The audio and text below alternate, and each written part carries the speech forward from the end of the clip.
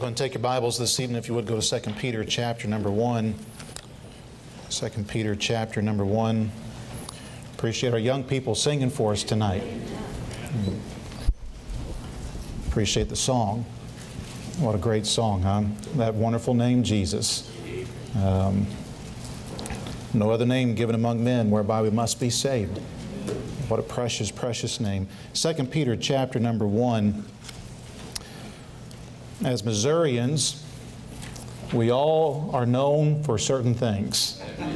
You go around this country and you tell somebody you're from Missouri, there are certain things that come to mind. And we embrace them for the most part. When somebody says that they're from Missouri, they know there's a few things about us. One of those, they know our state motto. How many know what the state motto is? Show me. Yeah. We are hard to convince of anything, and you've got to show us some things to prove some things to us. In fact, we're so stubborn, our state mascot is a mule. That tells you how stubborn Missourians are. And what a reflection on us, huh? To think about that. But that is, but it speaks not just to Missourians. That's across the board human nature kind of a thing. You know, and sometimes we find ourselves falling into that same trap of, well, you got to show it to me, you got to prove it to me, and then I'll believe. As we're looking here in 2 Peter chapter 1 tonight, we have the Apostle Peter continued to write to these believers, and he shares some things here with them under the inspiration of the Holy Ghost, and he gives them some things to hang their hat on. Let me just remind you, going back here to verse number 15, or verse 14, I should say, he says this here, knowing that shortly I must put off this my tabernacle, even as our Lord Jesus Christ hath showed me. There's a lot of comfort in having somebody that you've had around in your life that has been a spiritual mentor, a spiritual rock for you, a spiritual teacher that gives you a certain amount of comfort. Brother Danny and I were talking a little bit last night about some of those folks like that. We're reminiscing a little bit about Brother Parker and just how he was just that constant rock. And I couldn't help but watching these young people sing up here this evening, just the smile that would be on his face to know that here it is, a fourth generation that is still singing about Jesus. But boy, I thank God for my preacher growing up. I thank God for a man like Brother Clifford Rice who would come through and preach the Word of God. And there was few like him. And whenever God made him, he broke the mold. And I love Brother Rice. I love Brother Rice so much.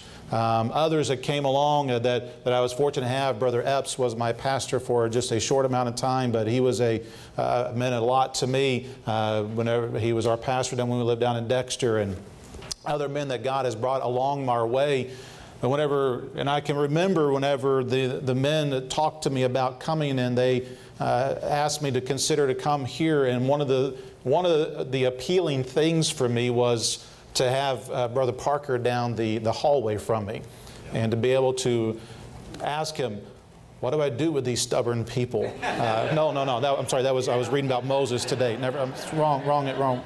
No, but I was looking forward to having him down the hall, and to get that call in August that he had gone on home to heaven broke my heart. It really did, because there was a mentor, there was somebody that I knew I could lean on that was suddenly gone. And sometimes when that happens, our world gets shaken and we begin to wonder, what am I going to do? All of a sudden they are gone. These people here that Peter's writing to are in a very similar situation. Now, they didn't have a Brother Parker for 44 years. They had an Apostle Peter for some 20, 30 years. So, you know, I have a lot of admiration for Brother Parker, but Brother Parker did not walk with Jesus in the physical sense, in the physical body. He did not observe things here. And so whenever he would, Peter would say, now, Jesus told me. Jesus really told him. I mean, he was telling him things that he had actually had that. And so can you imagine how much strength was drawn from that? And here's Peter saying, hey, look, folks, I'm about to leave this world. I'm about to leave this world. Jesus told me I was going to be crucified for Him, and that time is very near for me. Yeah. And boy, as you get that news, you kind of get a little bit shaken. You start to be wondering, what are we supposed to do then? What are we supposed to do whenever you're all gone? What are we supposed to hang our hat on? Who are we supposed to look to? And notice what he says here in verse 16. He says, for we have not followed cunningly devised fables, we made known unto you the power and coming of our Lord Jesus Christ, but were eyewitnesses of His majesty. Peter, as he begins to take them down this road here, he says, now look, fellas, look, church, I've seen some things and I've experienced some things, and what I'm telling you, these are not fables. What I'm giving you an eyewitness account of, they were not fables. And what Peter wants to draw them to is this here is the surety of the accounts that has been given to them, what would eventually make up our Bible as that was still in the process of being written as Peter's writing these things down to them. He said, I just want to let you know the things that we're telling you, they're not made up. He said, the things that are in this book, this Bible that you have, it is a book of integrity. It's a book that you can be sure of. It's not these things that are made up. That word fable comes from the same word we get the word myth from. A lot of mythology. A lot, you know, I remember when I was in high school, I was always enamored, if you will, a little bit with Greek mythology and just some of the stories that were in there, and just how it was so interesting to read those things. And what Peter said, now look, and by the way, Peter lived in that time period whenever Greek mythology was at its zenith. It was, people believed it and they grabbed onto it. In fact, the Romans had taken Greek mythology and they had put their own spin on it. It was the same stuff. It was all the same thing, just they had a different names. That's all. They just changed the names. It was the same religion, just different names. And so this is what all the religion these people have been in all their lives was mythology. And he said, look, this is not mythology. This is not fables. Hey, this is not Aesop giving you some little story and then giving you a little a principle at the end, a little moral to live by. No, no, no. We've got something much more firm than just a fable or a made-up story. In fact, keep your finger here at 2 Peter. We're going to come back. Go with me to the book of Titus. The book of Titus. Look at chapter number 1 with me, if you will. Titus, this is the Apostle Paul writing to Titus, and he is pastoring a church there in Crete. And he's trying to lead these believers here, and boy, what a group he had to deal with. You read their testimony, those Cretians, they weren't known for integrity for sure. But notice here in verse 14, he tells them here, let's back up to verse 13. This witness is true, wherefore rebuke them sharply, that they may be sound in the faith, not giving heed to Jewish fables and commandments of men that turn from the truth. So be careful about these who make up these stories, and they come in and say, well, this is some things that we have, and so he warns about Jewish fables. Well, that sounds really neat. Well, God did that. You know, well, he said, wait, hold on a second. Hold on a second. Don't give heed to that stuff. Take it back to the Word of God, if you will. In fact, go back with me to 1 Timothy chapter 1. He deals with Timothy on this very same thing. In verse number 4, he says this here, 1 Timothy chapter 1, verse 4, neither give heed to fables and endless genealogies, which minister questions, rather than godly edifying, which is in faith, so do. I'm not to bring things in here to cause your faith to become weakened. Instead, I'm here to strengthen your faith and try to build your faith and get you to point yourself back to the Word of God. And so what Paul says, Timothy, don't go to these fables here. Don't give heed to them. In fact, turn over just a page maybe for you in chapter 4, verse 7 of 1 Timothy. He says this, but refuse profane and old wives' fables, and exercise thyself rather unto godliness. We got to differentiate between what is Bible and what is just a wives' fable that he says here. That's what he calls it, and that's true. You know, there are some things that people say, and they say, well, that's in the Bible, and it's not in the Bible. You know, I remember hearing somebody say this one time: cleanliness is next to godliness. That's in the Bible. Chapter and verse, please. They couldn't give it to you. Now, I hope you took a bath. I hope you cleaned up. I'm not against being clean at all. I believe we all should do that, but it is not next to godliness. That's not in the Bible. And so if we're not careful, we begin to elevate, and this is what the Pharisees did. They elevated traditions to the same level as the Bible. How many have ever read Aesop's Fables? Okay, we've read a few of them. I remember in school we had to read some of those. I got the book in my office there, and there are some good illustrations and whatnot that you can use for that. And there are some good moral teaching, but can I just tell you, Aesop's Fables are not on the same level as the Bible. We understand that, right? And so that's what he's getting. I said, look, don't give heed to those things. But here's the thing. Look at 2 Timothy chapter 4. We're real close there. In verse 1, he says, I charge you therefore before God and the Lord Jesus Christ, who shall judge the quick and the dead at his appearing in his kingdom. Preach the word. Preach the word. Be instant in season and out of season. Reprove, rebuke, exhort with all long suffering and doctrine. For the time will come when they will not endure sound doctrine, but after their own lust shall they heap to themselves teachers having itching ears, and they shall turn away their ears from the truth and shall be turned unto fables. The church, there's going to come a day, and yea, we may be in that very day, where the church is much more interested in hearing fables than they are in hearing the truth. Yeah. A fable is just some man's opinion, if you will, that's been elevated to the same authority as God's Word.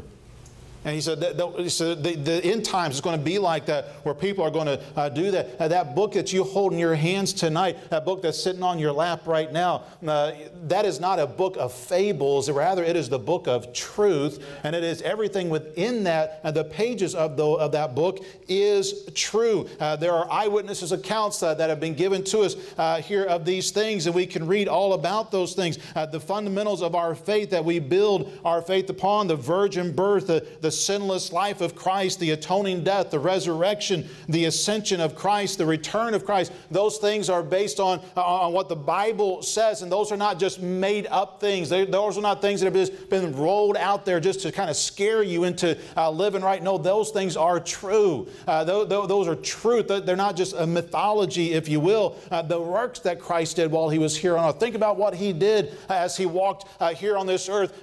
We haven't seen nobody else do this here, but can you see as He stood in that boat that night as the storm was raging around, and He simply said the words, "Peace, be still," and suddenly that sea just became placid, calmed.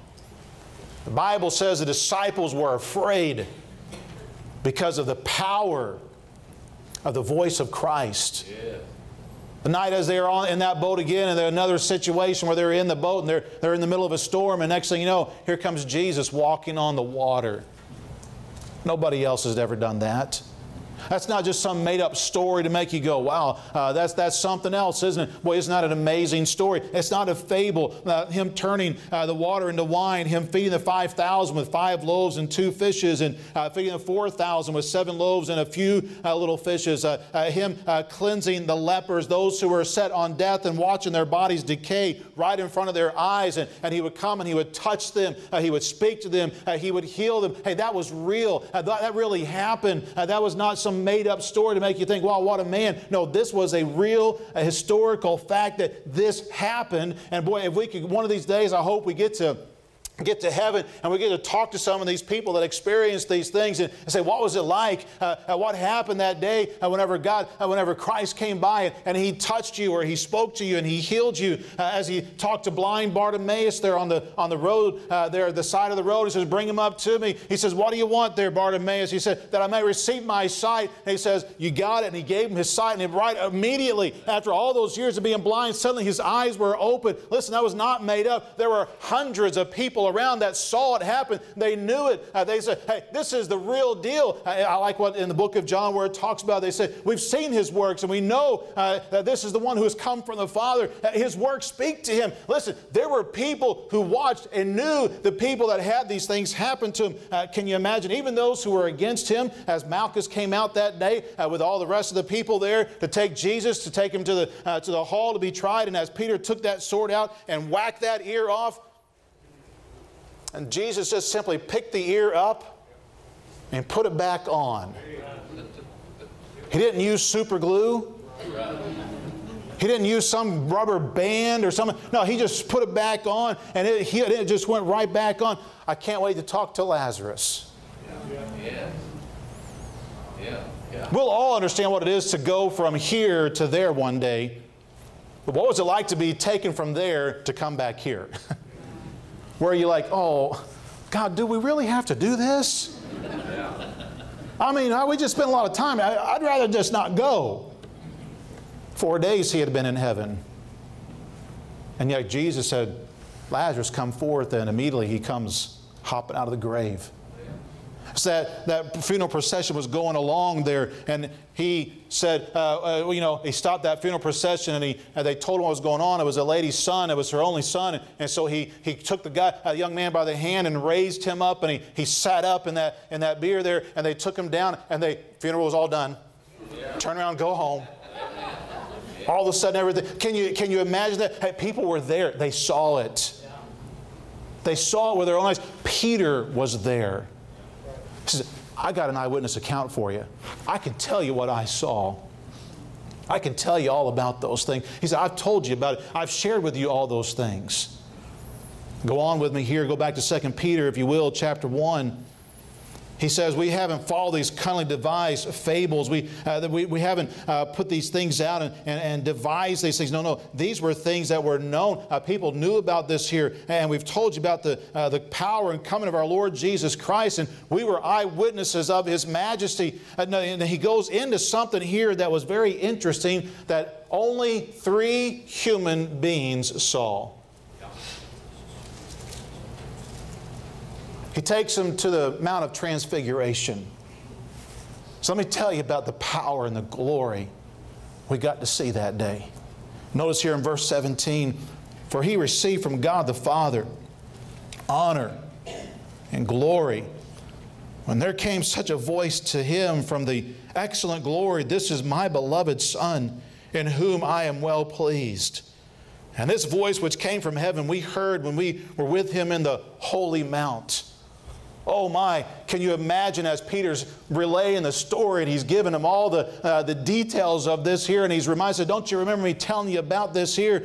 Peter had taught them concerning the power of Christ and His return, but boy, this one event just seemed to stand out to him of Jesus' earthly ministry. And he said, let me just tell you about the day this happened.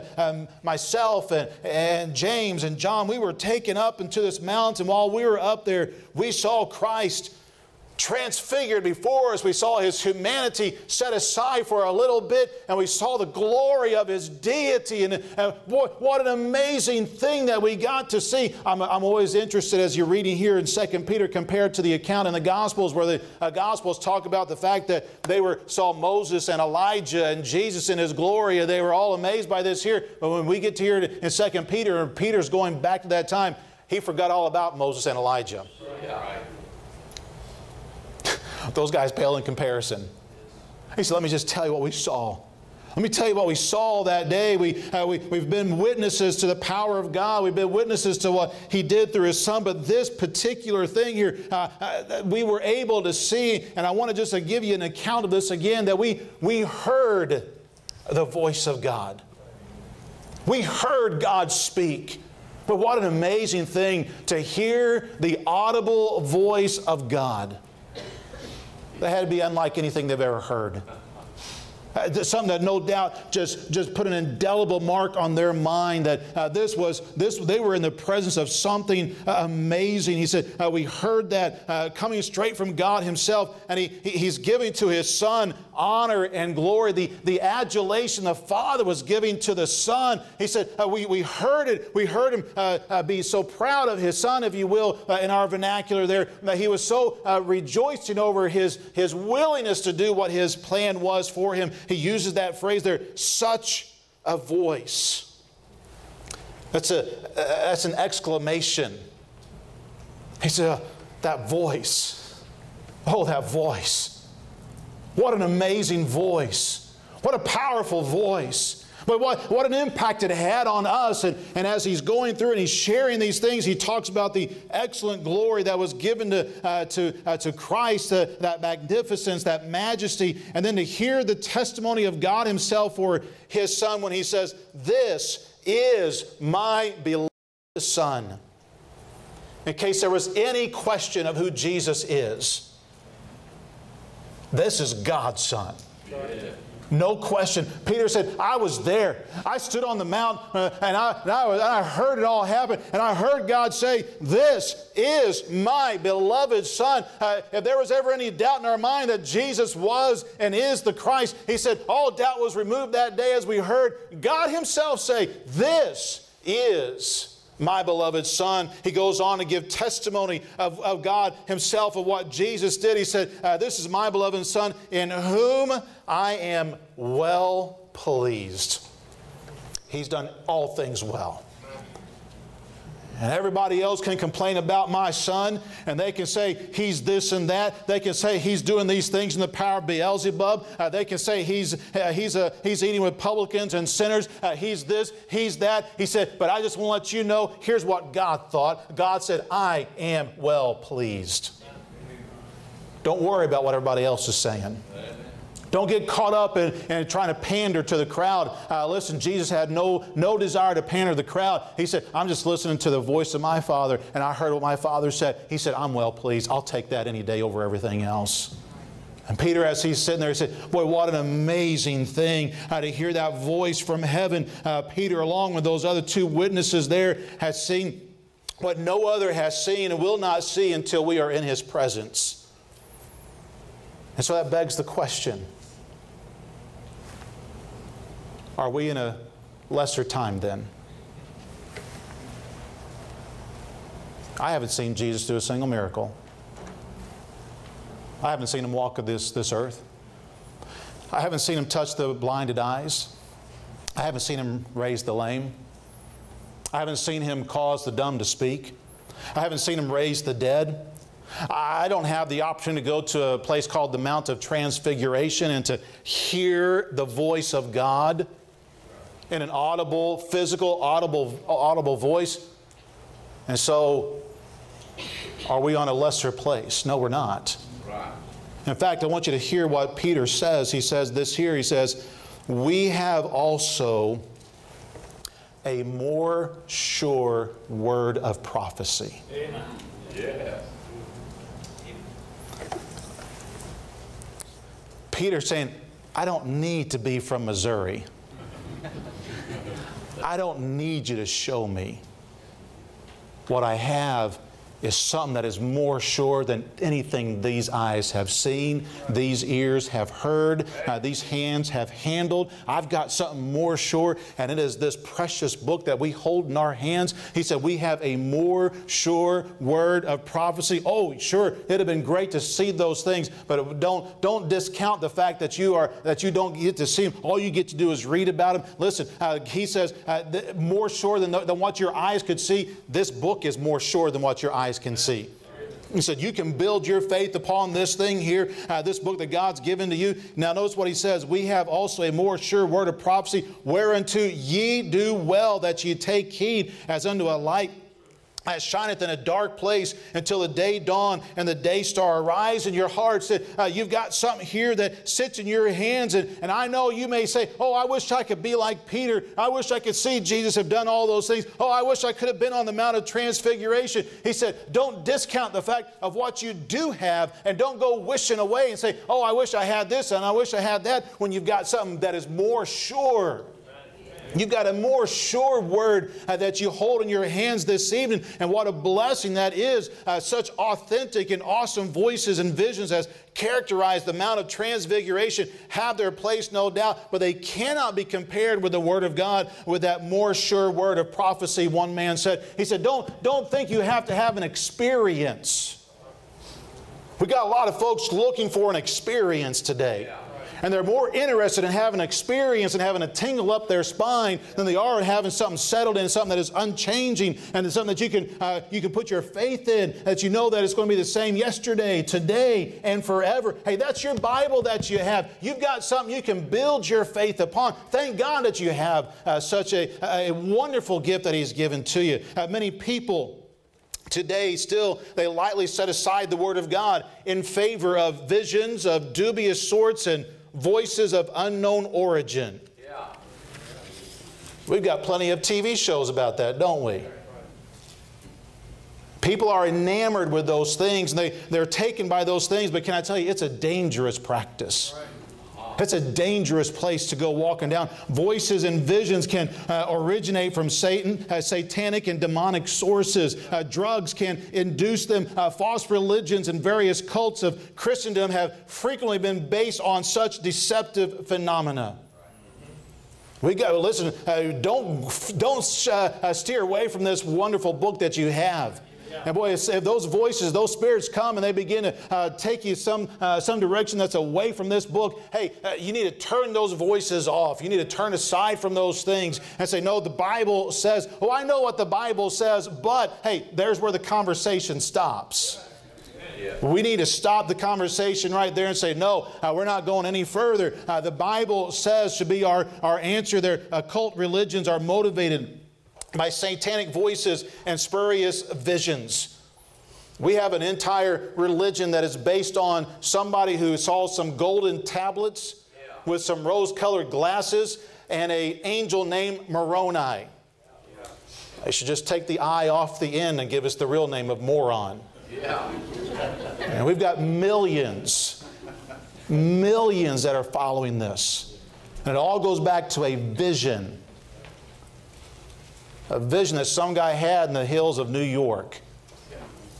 And nobody else can see those tablets. And nobody else can find those rose-colored glasses. Well, isn't that convenient?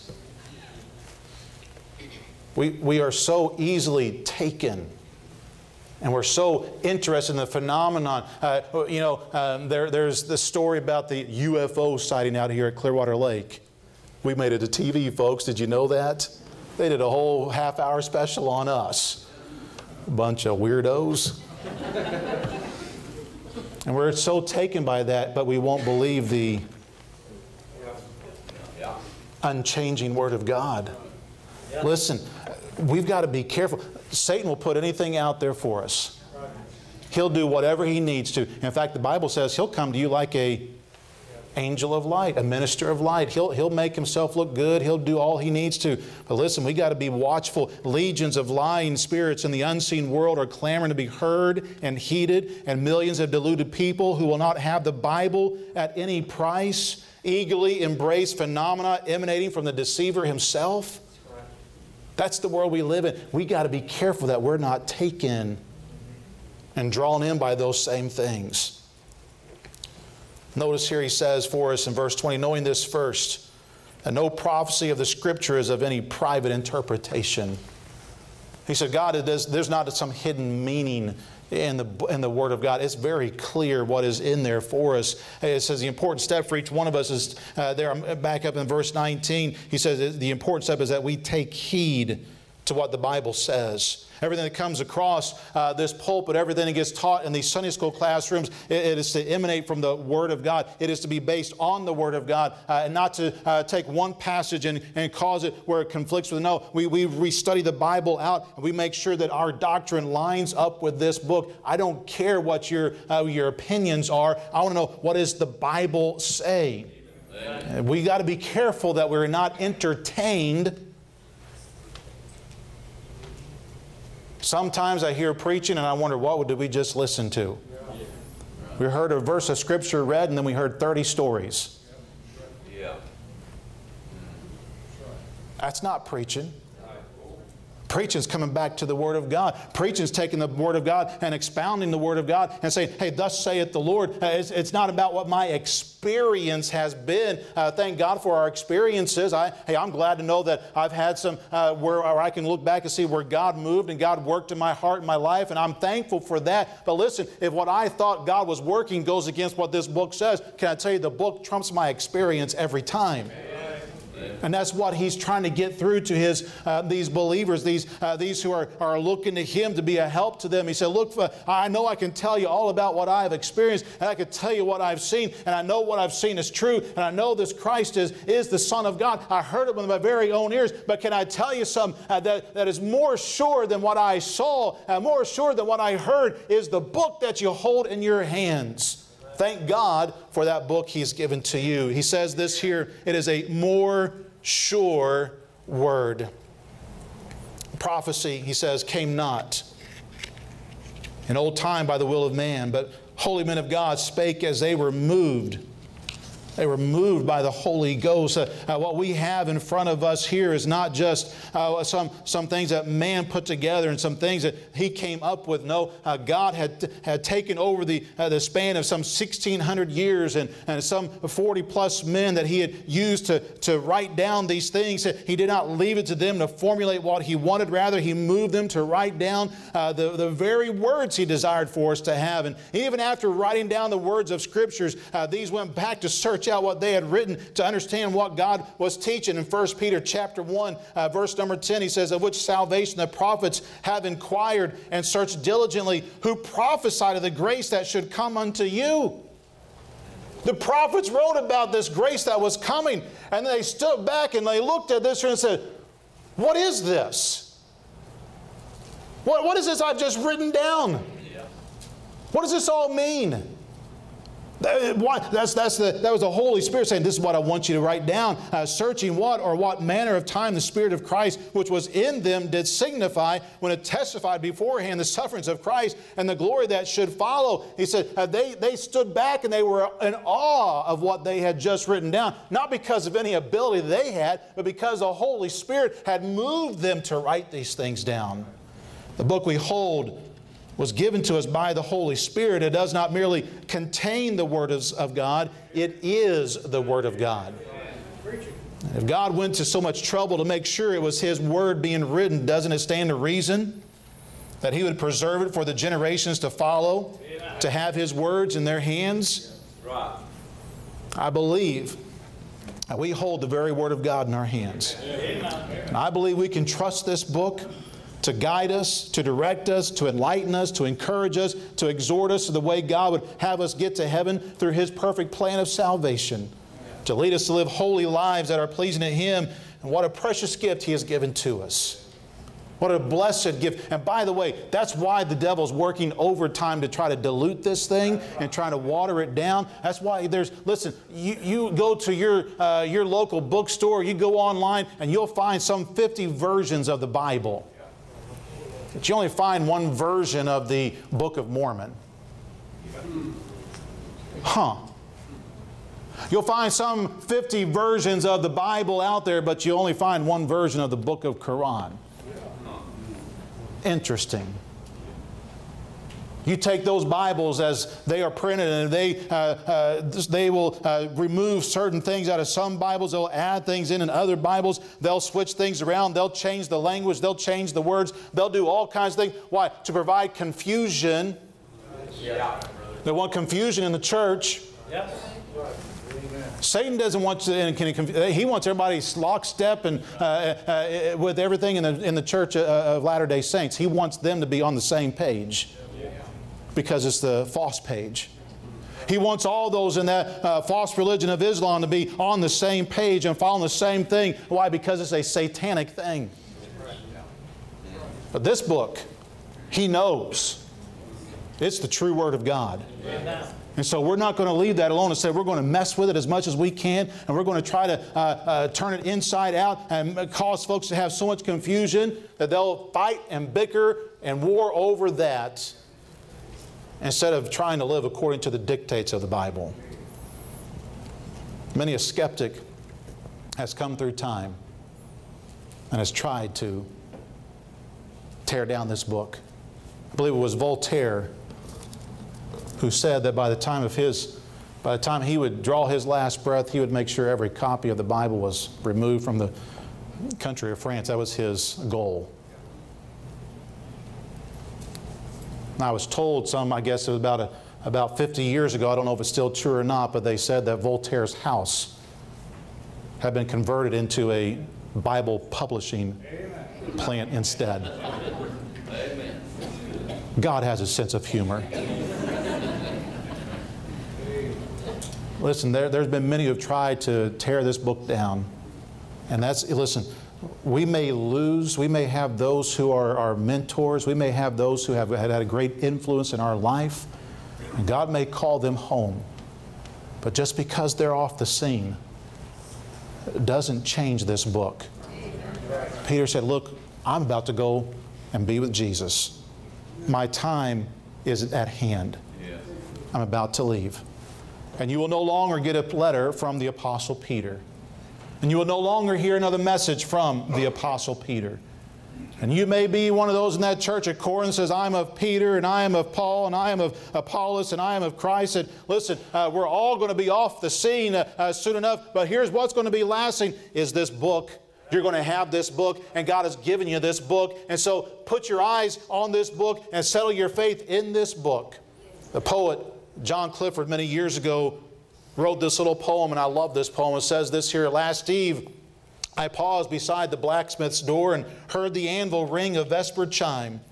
Then looking in, I saw upon the floor old hammers worn with beating years of time. How many anvils have you had, asked I, to wear and beat these hammers so?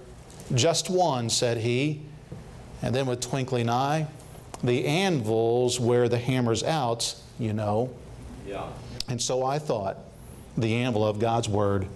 For ages skeptics blows beat upon, yet though the noise of falling blows was heard, the anvil is unharmed, the hammer's gone. There will be many who will come along even after we're off this scene if Christ has not returned soon. And they will question the Word of God, and they will beat on this, and they'll try to remove all confidence in the book. But just because there are those who are skeptics, and just because there are those who will fight against it, does not undo the truths of this book. Amen. Tonight, can I just remind you of this here? We have a more sure word of prophecy. Amen. We have a more sure word that we can build our lives upon. We don't have to worry about, well, that person's experience, well, that person thinks this and that. No, no, no. What does the book say? What does the book say? Go back and be like our brothers and sisters in Christ of centuries ago who were simply known as people of the book. Because everything came back to that question. What does the Bible say? What does the Bible say? God, help us tonight